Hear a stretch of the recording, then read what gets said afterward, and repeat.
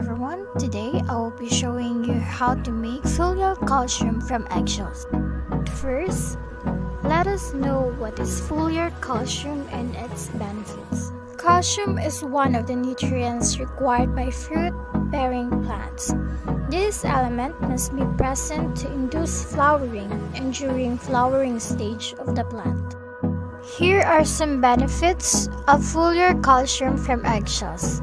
Source of calcium: helps induce flowering, prevents blossom end rot in tomatoes, prevents premature falling of blossom, improves fruit setting. Now let's get into the video on how to make foliar calcium from eggshells.